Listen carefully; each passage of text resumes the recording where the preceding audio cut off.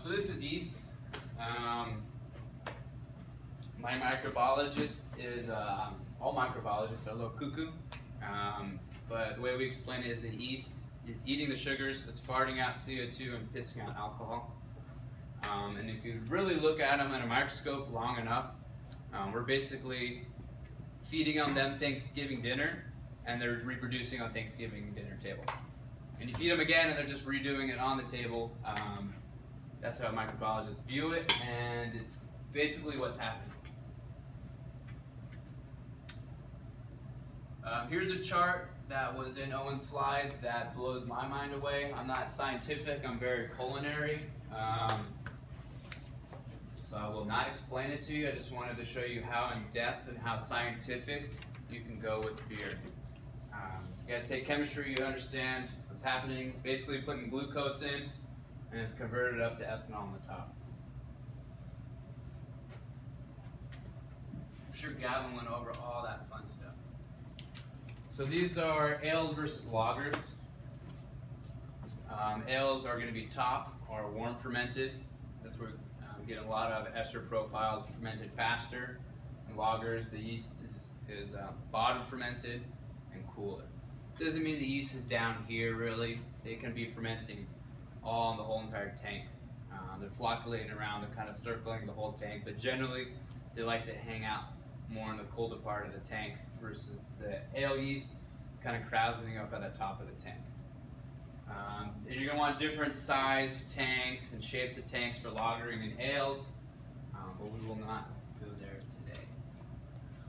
These are some big ass fermenters. You probably see these at Miller's, Coors, well maybe not Miller anymore. See if PBR buys them. PBR, yeah. They bought them or? Yeah, they got it. 150 million, that's it? That was it. Cheap. We should have bought it. Right? Yeah. I could have bought that with my CalPoly salary. Does anybody remember hearing Ballast Point selling out like 2-3 years ago? You guys remember the price on that one? It wasn't a million, it was $1 billion. So they sold out for $1.2 billion for a craft brewery. Not much money in beer, but you can make a crap ton in beer if you do it right. So these are really large fermenters, probably 300 hectoliters or more. It's still glycol chilled, everything's still the same, but they have it wrapped around the outside, more weather tech. It always fascinates me when I go up to like Denver and there's snow all around and they're brewing, and the beer is hot, it's cold, they can really control it because it's all jacketed inside there. We use propylene glycol mainly to cool the tanks, and propylene glycol is a food grade. And all of my soda extracts I make, the first ingredient or second ingredient is propylene glycol, and it's flammable, so it always scares me.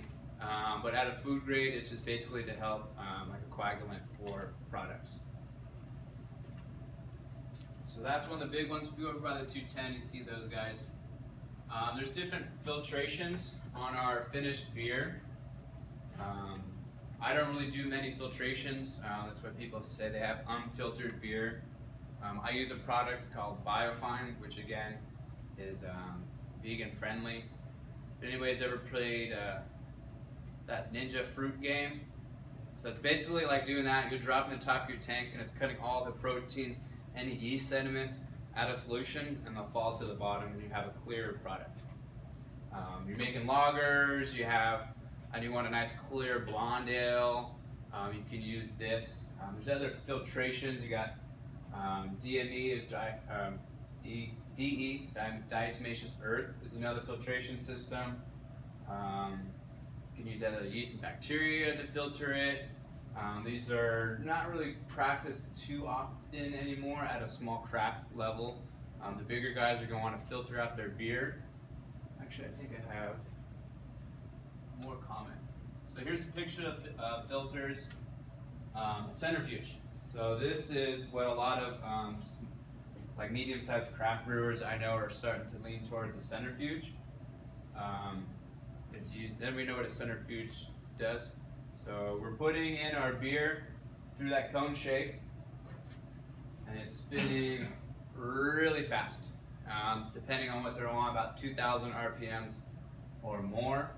So it's coming in there, and if you ever go on those carny rides where you spin around and you fall in the back and your hair goes around and somebody barfs and it goes all over, it's basically that same thing. So they're spinning really fast, whipping out any protein, any yeast in suspension in the beer, and it's draining down.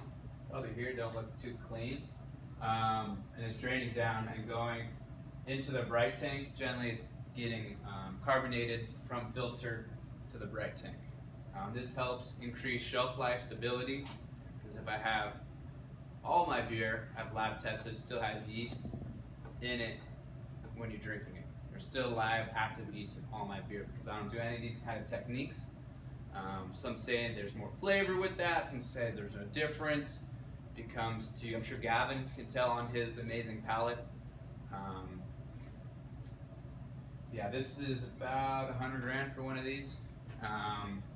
And there's a lot of, not a whole lot of waste going into it, but you have to be at a certain size that you can really get efficiency. I know when my Brewers Works at Golden Road, they'll put about 100 barrels through it and only lose 3 barrels. So is that 3 barrels was yeast and protein, or was that 3 barrels that just had to get rinsed through the piping? So that's 97% yield. That's pretty good. Versus I only make 3 barrels. That's my whole day's worth down the drain just by filtering. So these are really cool devices that allow you to filter out beer. They're fairly new to the world, but more readily available for brewers now.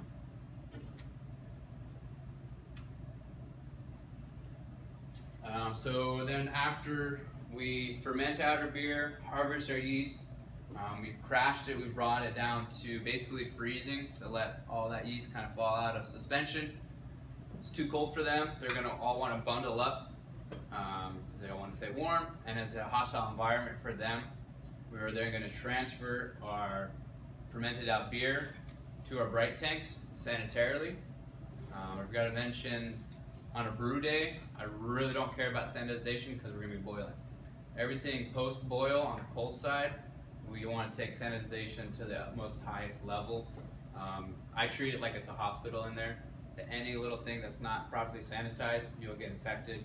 And if I want to do 2 different beers right after each other, I don't want to have my stout leaching into my blonde, or even vice versa. There's going to be a little difference there. So we take sanitization, cleaning to the highest level.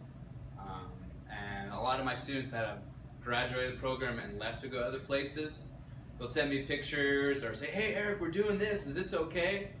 It's like, "Hey, can you talk to my boss? He's running hot water after we do a sandy cycle." So he's like sanitizing and then running hot water because he thinks there's a smell in the sanitizer. So I told him politely to leave because he wasn't practicing best techniques. And I'm waiting for a call from him this week to leave. So after it goes from your fermenter, we're going to go to our bright tank, and this is where we can add one of the other gases, is carbonation or CO2. The beer has a natural carbonation level. You can call it cask at that kind of low level. There's some effervescence going on in there, but on our American beer, we want that effervescence, that tingle on our tongue. So here we're going to force carbonate into our tanks. We could also put it into barrels, put wood chips in there. We got a picture of a carbonation stone. So here's some conditioning bright tanks, maturing tanks. This is mine. This is 3.5 barrels on top, 3.5 down. And these are Owen's over here. Right? These are yours. 90, 60? 60s. 60s, and this is his fermenters in the back. You can see how it's flat bottomed here. So we don't want to put as much stress on our yeast at this point. We want it, flat bottom is going to help mature and lager it better. Basically, in the bright tanks maturing stage, we're letting all the flavors kind of round out. When it first goes in there, we call it green beer. It tastes good, but you want to allow it for that conditioning. If you ever make soups, sauces, if you make anything at home, it's edible in 10 minutes, 15 minutes, you know. You get home late, done, you gotta have spaghetti sauce. You let it go for that hour, 2.5 hours, you have a totally different product. All these flavors are coming together, they're rounding out, they're playing well together versus you have all these different flavors that are just kind of scattered around. So all my beers are mature at least 5 days. Some styles need longer. Some styles, like my stout, you know, I can drink it in 5 days. It's doable. My Belgians, I like to go at least 2 weeks. My red ale, if I give it 3 weeks, I really get a nice clear red hue to it, which is kind of cool to see it over the maturing process, the color change of it. And then that's when lagers, we want to give it that 3 to 8 weeks. You can go too long on lagering, people argue, but I do about 8 weeks of lagering. So if I finish out my beer, my Mexican lager, and by the end of this month, that'll give me 2 months of lagering time before I serve it in a tap room. Yeah, so these are bright tanks, conditioning tanks, maturing tanks. Here's our lagering tanks. You see how they're more horizontal, where you have a larger surface down here for the beer to sit on, versus mine were all vertical. These are lagering tanks. The only issue with these tanks is cleaning. So you see how the other tanks are kind of vertical and they kind of have a little conical at the bottom. You can get liquid out. These ones kind of have a little bit, but there's still, it just drains real slowly. I've seen a couple breweries that have big, like 90-barrel lagering tanks, and they'll have it on hydraulics, and it kind of lifts up like a dump truck to let all that beer or sanitizer or cleaner out, and it'll drop it back down to lagering. So these are really badass if you have a lagering facility. Less stress on the yeast. Here's some barrels. You don't have to condition your beer, you can put it straight into barrels. So this is, anybody graduating this year? So this is actually your class of 2020 beer. I make a graduation beer every year, so you can kind of have a celebration, like, this is my Belgian quad of my grade. When I was a student, I was graduating here, I was telling the brewers, like, you gotta make this beer, any beer, just call it class of this, it'll sell like hotcakes. Didn't listen to me. So my first day I became an operation in February. We brewed a beer and we did barrel age, and we put a bunch of wood staves to kind of speed up the process. As you see this barrel, there's not much surface area going on. What we have are called staves. Kind of looks like what are those spiral potatoes you get at like the fair, like on the stick, kind of like that spiral. So it has a lot more surface area. So I brewed that beer in February, and we let it only age for 3 months. And with the technology of the staves, kind of cuts down barrel aging by normally, now I do it a year, cut it down to 3 months. So that was really cool to see the staves age it. So you have any kind of barrel, gin, tequila, rum, bourbon, whiskey. Mexican lagers and tequila barrels are really good. Very hard to do because you want to keep them cold too. But mine are aged in bourbon barrels. And this year I think I got Bullet Rye, 51% to 30. I forget the blends, but I got Bullet Rye bourbon barrels here for you guys. So if you ever come to the brewery, they're right on display in the front. We'll be releasing it May 1st. Every year, May 1st will be a different graduation beer. It's all going to be a Belgian style quad every year. But these are awesome to have barrel ages. Owen does some really good barrel aged beer himself. Won many awards for his beers for his barrel aging. Kind of get a really different complexity to the beer. It takes on the oak, whatever kind of wood it's made out of, oak wine. I'm working with South Coast Hills, who does our CalPoly Zin. So when they're done with their Zin barrels, I'm going to be using their barrels next year, I believe. They keep them in there for 3 years, and I'll be doing a beer in their Zin barrels here on campus. So that's kind of that full circle of grapes. Now it's going to be used for our beer. You get many different complexities you can get from barrels, other different storage vessels pretty much. Red or white wine you can put in there. Anything that gets barrel aged. Never really heard of anybody doing balsamic, because that's in barrels. I don't think you would want to. It tastes like soy sauce, which I do taste in some breweries. But maybe there's a market for it. Nobody's tried it, not quite sure. So this slide was off. This is a carbonation stone right here. It's supposed to be in the slide before, I apologize. This is a porous stone. Mine are ceramic. You're having your CO2, comes from a liquid bulk tank, and then it's at below freezing, like 50 degrees Celsius, at some couple hundred PSI, and it's coming down to about 30 PSI, making it into gas, coming into these large bubbles, and it's diffusing through very microscopic bubbles through this delicate stone here. Everything in beer dimension is expensive. This one is actually $300 just for that carbonation stone. And I have 10 of them. $3 grand right there. So this is where I control the carbonation, the effervescence, the tingle on your tongue. Stylistically, like stouts are going to be lower, so I want to make sure there's a lower amount of CO2. Lagers, blondes, you want kind of like that upper medium, and then like all my Belgian beers, I want to really roll off your tongue and kind of have that carbonic bite almost. I do a Brut IPA, which is like champagne Brut, where it's very dry, crisp, has that white wine characteristic, and on the CO2 level, it's about a 3.1. So it's very carbonated, very effervescent. You really could feel the tingle on your tongue. The issue with being so carbonated is most draft systems can't handle that.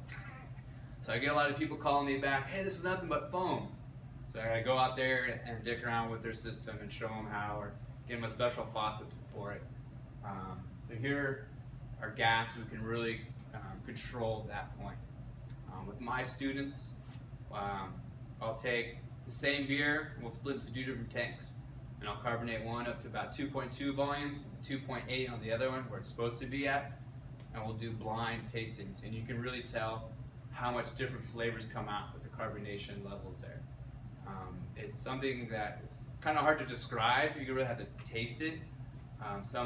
Every beer has a different range, where like my Belgian beer, it really has more banana clove esters from it when it's highly carbonated, versus when it's about that 2.2, very mellow, and I feel like I didn't fully ferment and attenuate my beer out, so I get kind of upset at myself, but then when I get it to that carbonation level, it's back in the game there. You can also, at this point, do nitrogen. So at a brewery, we have 2 nitrogen taps, and that beer is served also on CO2. So if you ever want to figure out the difference between nitro and CO2, come down and do a side-by-side comparison. And sometimes you'll double look at it and you'll be like, there's no way that's the same beer. Because they have a completely different mouthfeel, body. The nitrogen is going to make it silky, smooth. My stout, it kind of lowers some of the roastiness on it. Generally, you don't want to do an IPA on nitrogen because it's going to kill a lot of the hops. Now hazy IPAs are a hit, basically printing money right now. You want that pillow-like body, that softness.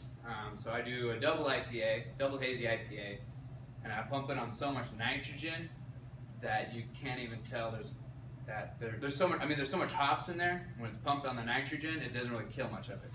So you're getting all that full aromatic with the extra silky smooth body of it. And that will be on in May for graduation too. That's a big extra credit. And it's just like a totally different beer. If you never tried nitrogen beer, most are Guinness.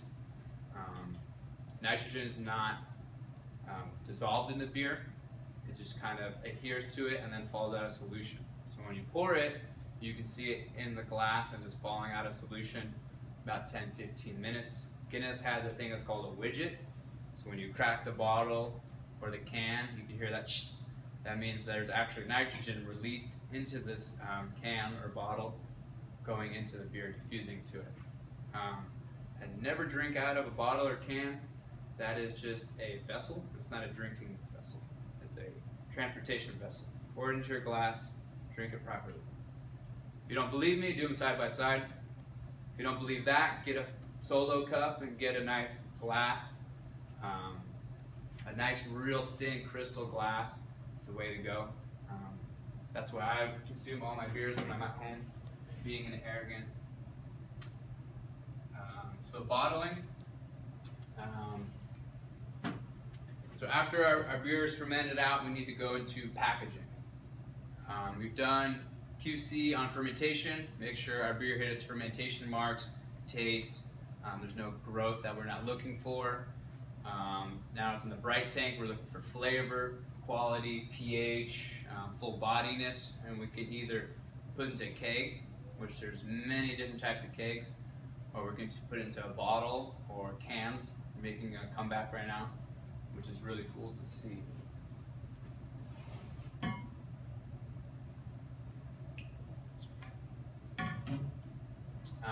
Canning and bottling lines can vary from very basic handgun to hundreds of thousands of dollars.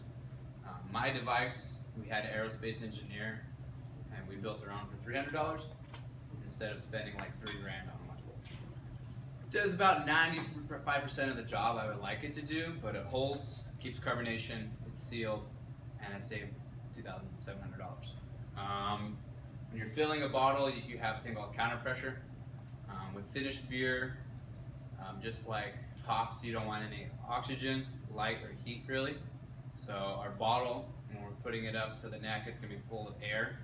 So we're going to vent out all the air with CO2, and then we're going to be filling up our bottle with beer and capping it on foam or complete beer. So this allows that top layer to be foam, which is carbonation. New technology now with canning. These guys are literally putting liquid nitrogen into the can, so it's dispelling all the oxygen, and you have a nitrogen level on the top of that can, which is not harmful at all to the beer. So then your shelf life of your IPAs, maybe 30 to 90 days, depending on it. You know, people are getting an extra 30 days on top of that because there's no dissolved oxygen. You're getting all that aromatic on your IPA. I say IPA because that's what everybody drinks right now. It's the most common. So we had an abbreviation for the hazy IPAs, and it's basically printing money. Owen can go from his experience that it's kind of a new style, but it was old style, and that it's people just want it. They can't get enough of them. I'm not really a fan of drinking them or really brewing them, but everybody's looking for that. And as an owner, or not owner, manager, I don't necessarily brew the beers that I want. I brew the beers that you guys all want, because in the end, it's a business. And if I'm not making the business successful, nobody's coming in, and I get fired, and then I'm back into school to figure out what I want to do with my life. I think I have a video here. So this is kind of brewing in a nutshell. These are brewing videos we made for my classes. Let's see if the volume's too loud. So our grain comes in 25 kilograms, which is roughly 55 pounds. I gotta make it loud. Oh no. So this is my brewery, this is my facility. As this video plays, you guys can actually see like the wort production. I've covered over everything that I kind of just talked about. I brought my cream ale with vanilla today, so we get a chance to try some of that. I'll pour that around. Once the video's over, we'll drink the beer.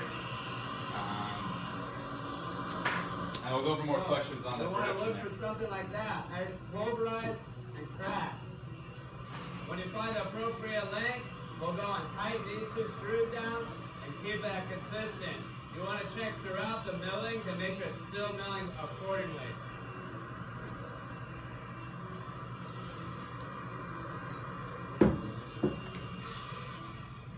When you hear that, that means your drill is starting to run dry.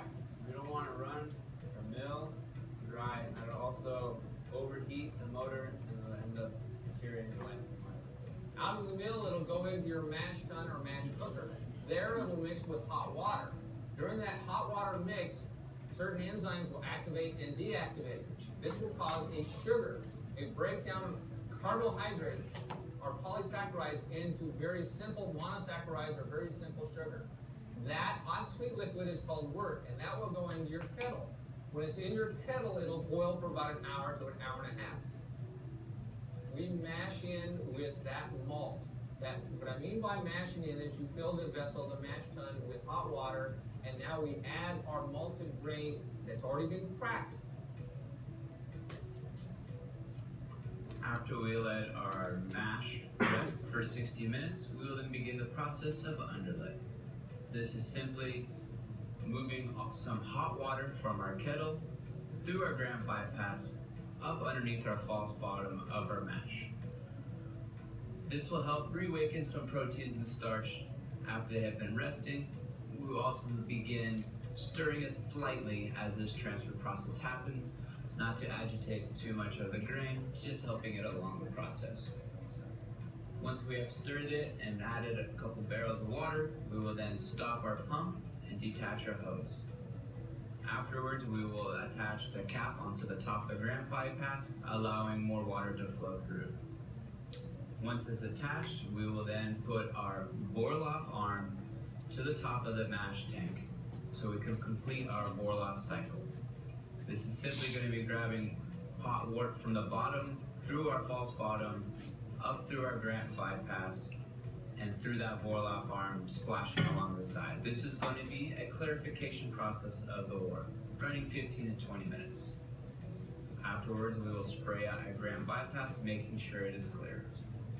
After everything is clean, we will then fill up our reservoir in our hot liquor tank. Once our hot liquor tank is full with our reservoir for sparging, we will then hook up our external pump from the bottom of the hot liquor tank to our sparge arm, turning on the small pump to test if there is any grain or we will begin lautering. After this is okay, we will then set our dial to 5 and we will flush the cup out a couple times to make sure there's nothing in there and pure our first wort. So this is like more like training my staff how to brew. We will then zero out our digital refractometer using RO water so we can get a 0 reading. We want to make sure we dry out this sight glass as much as possible, see what is exactly inside of our kettle. Taking gravity samples, which is basically the sugar content as we're brewing. We want to hit our marks.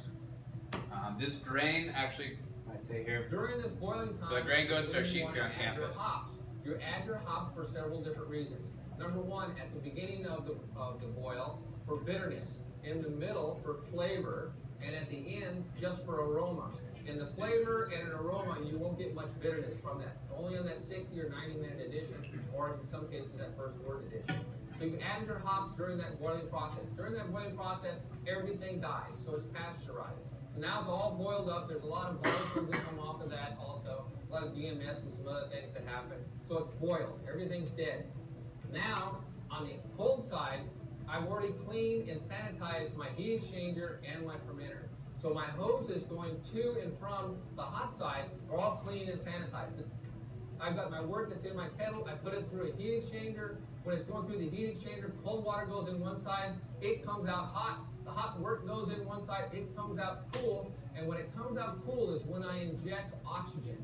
I inject oxygen into the wort as it goes into the fermenter to give that yeast a breath of fresh air.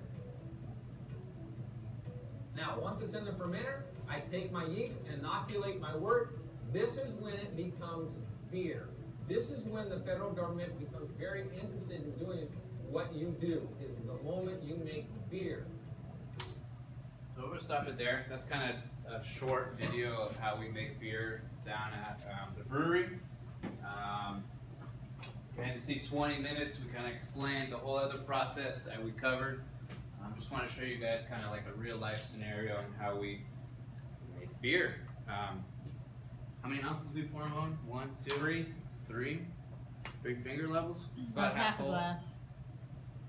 And then Eric, this is a YouTube that we can go online and check out. I could send you the links. I don't. Send me the link so that these folks can have an opportunity for me some extra credit. Yeah, I think you have to like How are we doing? be a member of the class to get access to it. So this is our cream ale with a little bit of vanilla. Alright, we gotta get you a glass. This is our Collins cream ale. We named it after Mr. Collins here up at the college.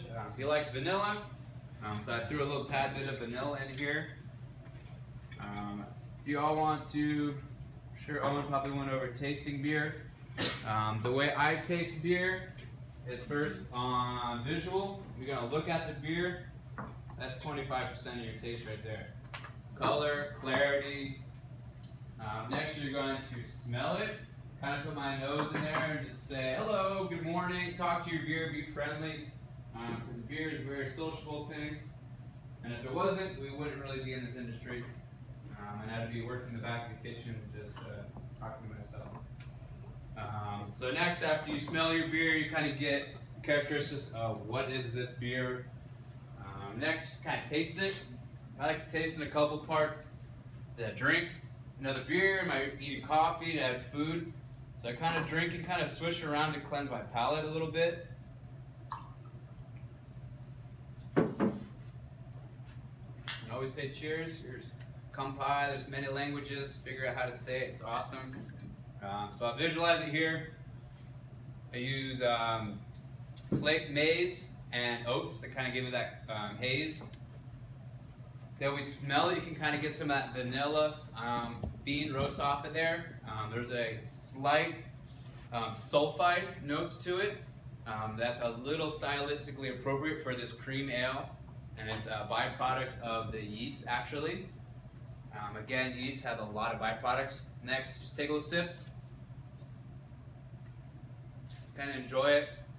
You feel the effervescence, you feel the tingle on your tongue. So that controls a lot of the beer there. And the next step, you can, if you want to judge it, depict how it is, or just enjoy it from there. Gavin said you want to have like different hands, you want to like drink beer versus enjoying it. That actually helps a lot. Something that he taught me, I never knew about. So if you ever see me drinking my left hand, I'm trying to be arrogant or really judge a beer there. Yeah, so this is our cream ale. We have it on tap right now. We have a strawberry syrup and a strawberry sugar rim we're doing on this one. And it's just phenomenal for strawberries and cream ale. When the strawberries are booming here at the farm store, I will get harvest from their hydroponics, whatever systems they got, and I'll make my own like marmalade jam, if you will, and I'll put it into like a cake dosage, and we have a strawberry cream ale. So this is beer. It can be very complex, it can be very scientific, or it can be all art. In the end, we want to just enjoy beer. It brings us together. If you guys watch that, How Beer Saved the World, we went from nomads roaming the world to now we want to make this product, so now we're farming. Okay, we should all live together. So beer definitely has shaped the world in the last tens of thousands of years, and I see it shaping the world from here on out. Any questions on the brewing process or on the beer or where to get this beer? Do you filter the water, or do you use CalPoly's water? So we use RO water, which is reverse osmosis. We were using CalPoly water. If you live on campus or drink the water here, it's not really palatable. Some days it's well water, some days it's city water, and I really have to figure out by calling them up. I'd have to do a different salt profile every day. So we have an RO water, which is basically like giving an artist a blank canvas every day. Versus I started out with a canvas that has a little blue spot here, or maybe that's down here, or maybe half of it's like black. So it kind of varies from our CalPoly water here. I know plenty of places that brew with straight water and have like phenomenal beer. So it's all very stylistically to your water profile and kind of what beers you can brew. So as we go over today, we talk about Pilsner beers. They have that water profile that brews really great Czech Pilsner. Or like Burton, who's really good for IPAs because they have calcium in it to kind of bring out the hop profile there. And that's something that you can manipulate, something that I'm still learning on water profiles, but you can manipulate body, the dryness, the hop but aromatic on it as well.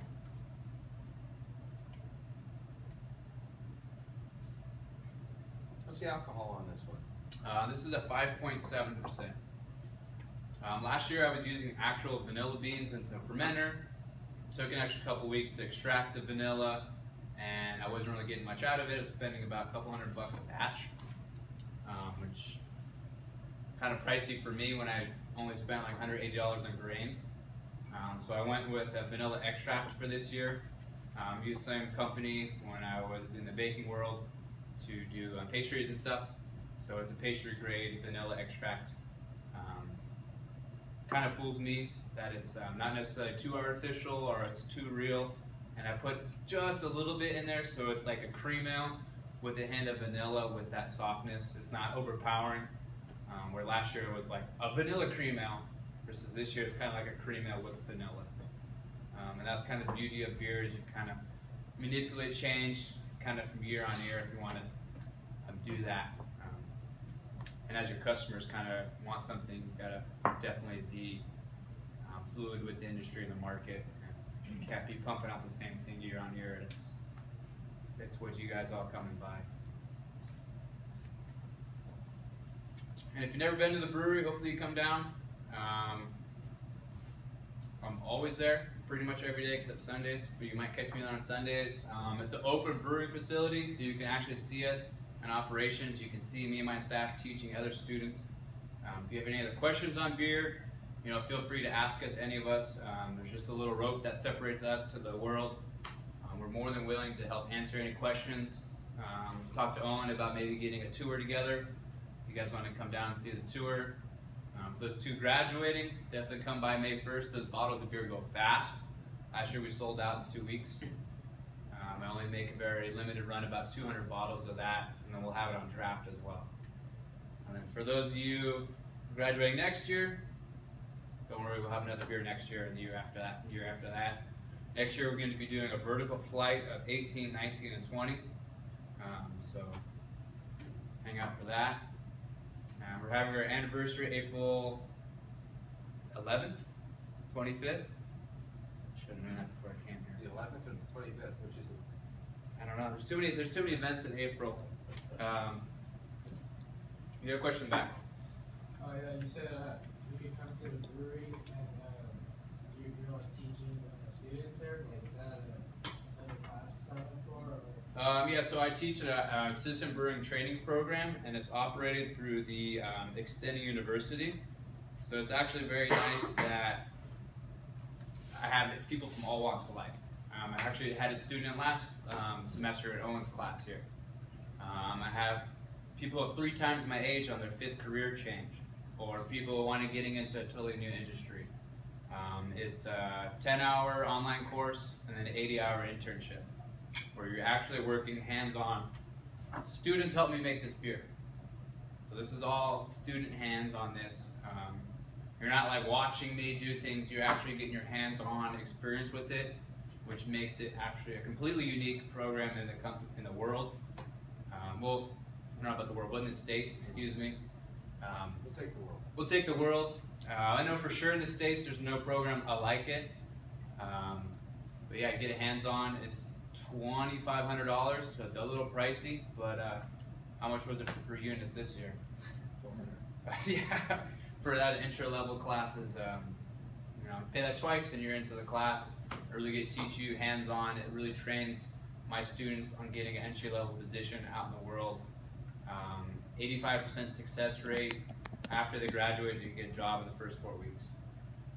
And they're getting jobs at got Bottle Logic, Boomtown, Frogtown, I think it's called. Escape, I have one that went over to Hawaii now, one at Grand Canyon Brewery, one that just moved to Temecula, a couple guys that just went out to Taiwan to invest and open up a new brewery, one guy's in the beautiful hills of Italy trying to open up like a little B&B brewery just for fun. So I've been consulting him and waiting for when it's open to get a first beer and a first room with him. And beer is it's everywhere, so if you're interested, talk. Could we do our beer and food pairing project at your facility? Yeah, we offer beer and we offer food.